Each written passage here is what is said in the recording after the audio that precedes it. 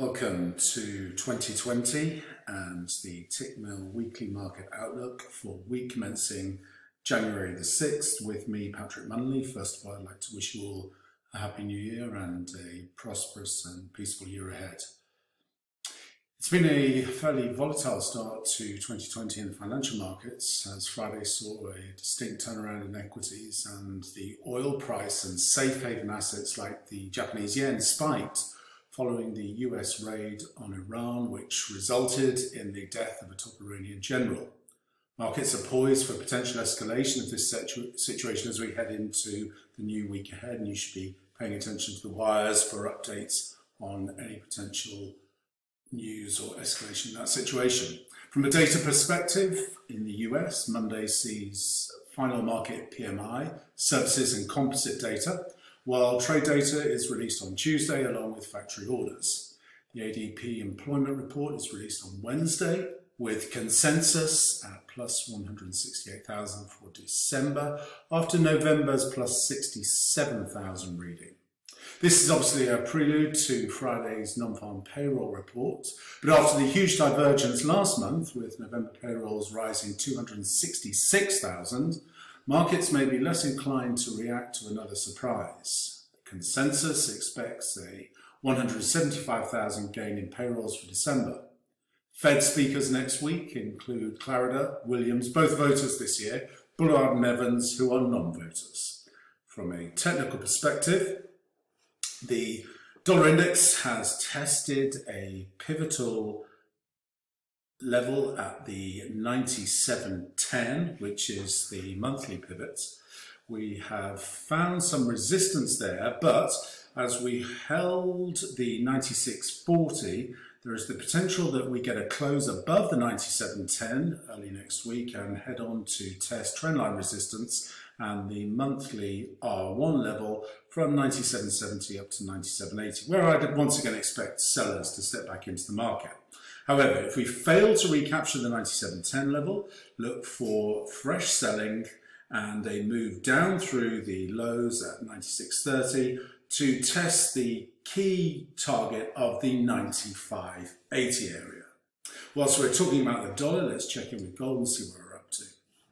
Gold, as per the previous analysis that I discussed both in the chart of the day and in our previous weekly market outlook, buyers have stepped into the market, obviously with the risk-averse trade that we saw at the back end of last week. We've seen a surge in gold, and it looks like now we're heading up to potentially test that much-awaited 1585 target. I'll be watching this area very closely as if we can get some divergence from a momentum perspective and sentiment perspective, then I can see the opportunity to actually step in and do some selling around this 1585 area. So for now, we're just watching. I'll be watching this double top, expect some consolidation here, but ultimately I'm looking for a move through the prior cycle highs at 1556, and I'm looking for a test at 1585.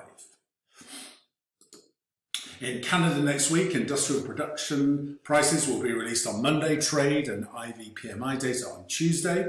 Key housing data in the form of starts and permits, those numbers will be released on Thursday, with the employment report for December out Friday. The consensus is currently looking for a rebound in jobs, plus 31,000 is the consensus, following that very disappointing 71,000 drop in November's data. Recall that despite the apparent slowdown in hiring late last year, wage growth was up plus 4.4% in November and remained elevated for the year. From a technical perspective, as the 130.85 area now acts as resistance on any rebound, I'm looking for another leg down to complete a cycle, an impulse cycle to the downside here, to ultimately test the projected descending trendline support down towards that 128.40 area. However, if we don't find fresh selling at the 130.85, then I'll be looking for another leg higher to test back up into the 132.50 area. In the Eurozone, annual CPI inflation is forecast to have picked up to 1.4% in December from 1% in November. That would be its highest reading since last April. However, that would still leave inflation well below the ECB's target of close to but below 2%. Moreover, core inflation, excluding food and energy prices, is expected to remain unchanged from November at 1.3%. So the rebound seems unlikely to be seen by markets as a signal that the ECB policy is about to shift in a tightening direction.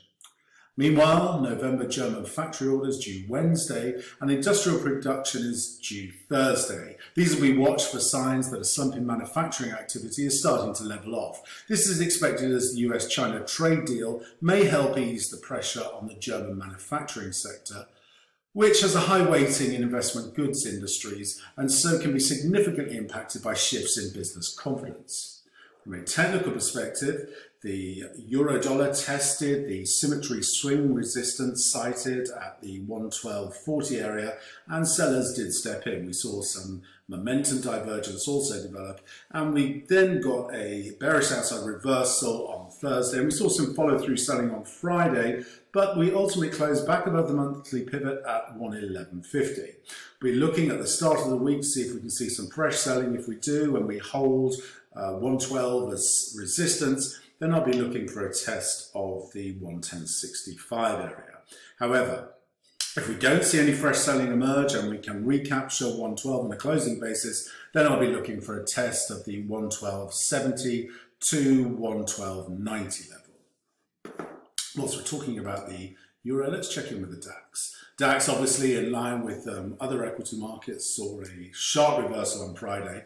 If we continue to hold those current highs at the 13,460 level as resistance, I'll be looking for a symmetry swing pattern to develop and ultimately see a test down back into that 12,600 area. I'll be looking for buyers to step back in there and ultimately to see a final leg of upside to test the 13,670 long-weighted equidistant swing target A, B, C, D.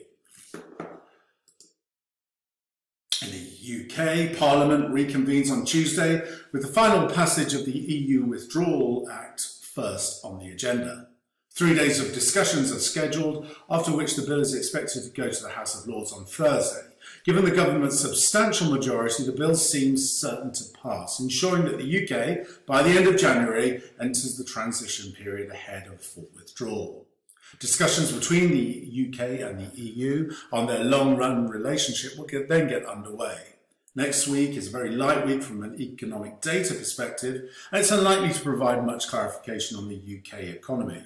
Although the British Retail Consortium's unofficial retail sales measure, released Thursday, will give a potential interesting gauge of the strength of retail activity over the Christmas period.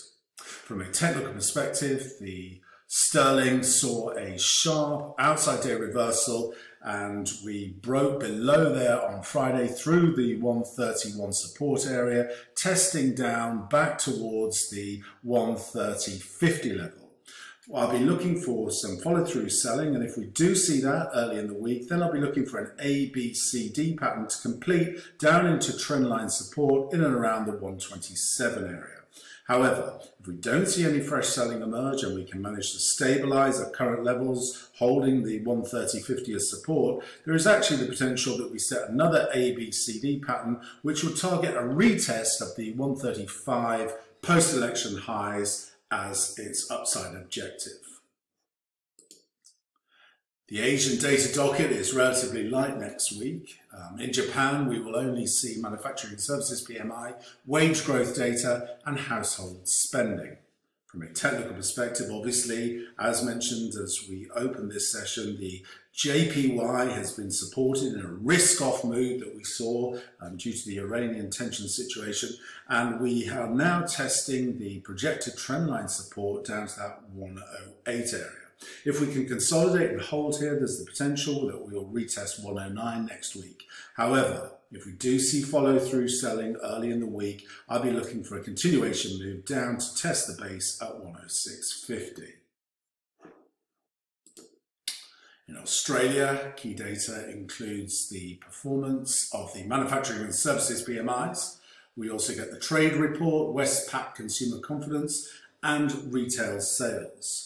From a technical perspective, obviously the Australian dollar is particularly sensitive to risk-on, risk-off sentiment, and we saw some risk-off selling in the Australian dollar as we tested the projected trendline resistance up at that 70.30 level. If we see follow-through selling through 69.30 at the beginning of the week, I'll actually be looking for a test of the 68.50 as the next objective on the downside.